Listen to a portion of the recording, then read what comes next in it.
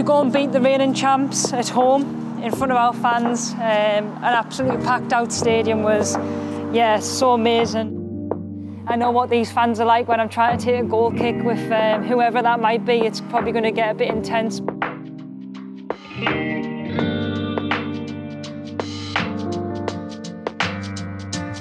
Steph, thank you for joining us at the newly named Joie Stadium.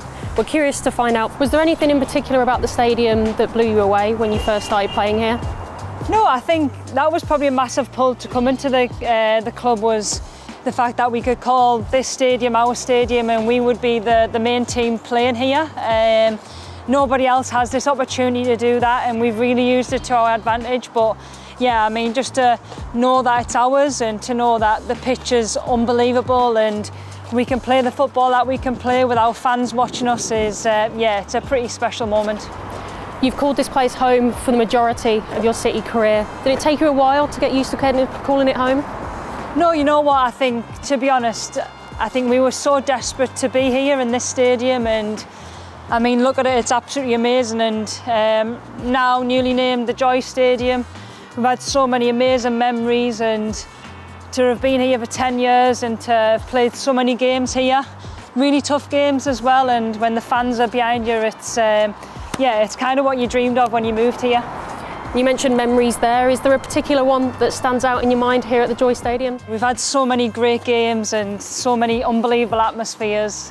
I think I'd probably have to say when we beat Chelsea here to win our first league trophy. I think the build up to that game was absolutely massive. We had an unbelievable season, and to go and beat the reigning champs at home in front of our fans, an absolutely packed out stadium was, yeah, so amazing. And probably going off last season, I think them wins against Arsenal and Chelsea were really, really special. What's it been like for you as the captain to walk out of that tunnel and onto this pitch time and time again for so many seasons and enjoy that atmosphere?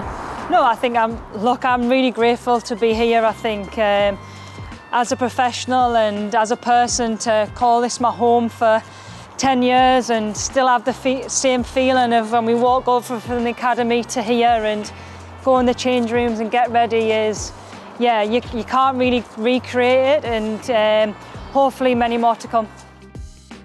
Steph, we're grabbing a seat here in the stand. How significant is the renaming of the Joie Stadium for the club? It's absolutely massive. I think first and foremost to recognise that we're a first team, and to have it renamed and supported by Joie is absolutely amazing, but just kind of just shows how far the women's game has come. And from a commercial point of view, big companies like Joie want to kind of invest in the women's team, and not just because it's football, but because we're athletes and we're women athletes who young girls and young boys can look up to and to kind of aspire to be in the future. And for me, I think it's kind of amazing to have been on that journey from not having this stadium to being able to play in the old name of the Academy Stadium to now this kind of new chapter that's going to be happening here at the club. It's a special moment, and to be the first team to be able to do that in probably Europe is massive.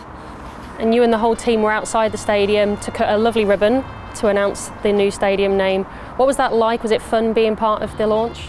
Yeah, of course. I think that's I think when stuff like this happens at the club, it is important that we all get together and we always recognise kind of what a landmark moment it is for the club, and for us all to feel a part of it, which is massively important, because every single one of us in that locker room really loves the club and wants to do well, and to know that we have the support of not just the club but other sponsors, it just shows how much people think of us as a team, and hopefully we can repay that with success in the future.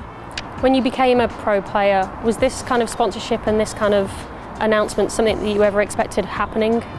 You know what, no. Like, I look back on my career in like my first couple of years in first team football when I was like 13, 14. I would be lucky to get kind of a jumper, and it was probably a hand-me-down jumper, but I can always remember just grabbing that jumper and thinking, oh my God, like this is amazing. And now to be here sitting doing this interview and to recognise how much the game has developed, and rightly so, because there's so many people that do so much hard work, and it's not just about the girls now, but there's so many people that have worked so hard to make it to this professional standard and to really have really embraced on the journey, I think, and really fought for what's right and to kind of give us a chance to be the professionals that we are today. So yeah, if we had asked us this when I first started playing for City, probably would have said no, I don't think that would happen, but to see what we've been doing over the last 10 years as a club is amazing. Our first home game here will be against Chelsea, a memorable home game last season against them. Was there any particular moment that stood out for you in your mind on that day?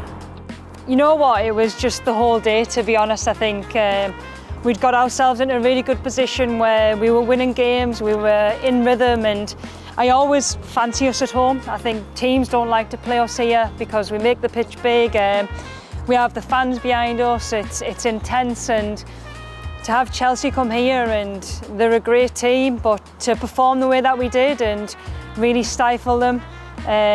Of course, you always remember Philippa's goal that really set us off for the whole game, really, and then Hemp scored again, absolute screamer. So yeah, we were always the better team on the day, but Chelsea always provide us with a tough test, and to be honest, I think we really stood tall in that second half and we really fought for each other. And unbeaten at home last season, what does it mean to you and the team to put on such positive performances for the crowd who show up week in, week out? Yeah, I think that's part and parcel of our job, is to first and foremost always try and win the game. We want to be as competitive as possible, and we know how much this home ground is special to us and how much we love performing. Second of all, you want to put on good football for our fans that come, and you know for a fact that when this place is full and we're kind of playing the best football that we can and it's entertainment, that the fans are always behind us. And I think that's when, as a player, when you step on that pitch and you know that there's 7,000 behind us, it's a special moment. This season we see the addition of an away end, which you're showcasing for us now. It's looking great. How important is the addition of away ends for the growth of the women's game?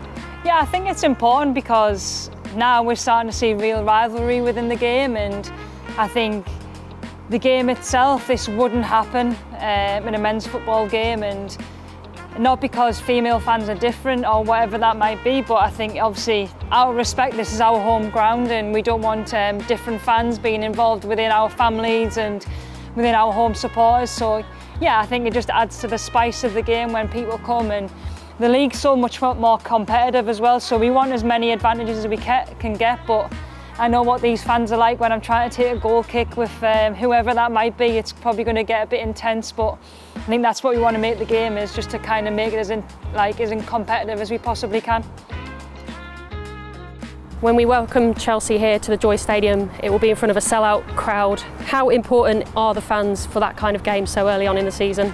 Yeah, especially when it's so early on the season. I think, of course, naturally you're not going to be into your best form or your best rhythm, but for games like Chelsea, for games like Arsenal, we need our fans. The cliche of being the 12th player is probably so apparent in this game, but look, I think as soon as the girls found out that we had a sellout, everybody's so excited to play, really. So, and I think the fans against Chelsea last season were the difference. I think there was times when we maybe were under pressure a lot, and I think sometimes just knowing that they were praising everything that you've done and what you're trying to do, I think that gives you that little bit of an extra boost as a player.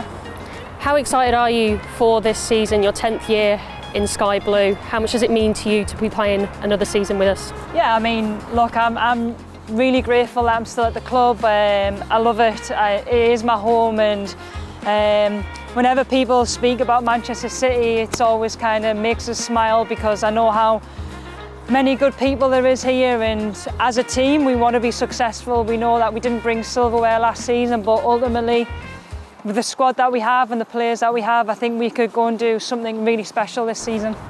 And what are the ambitions for the season?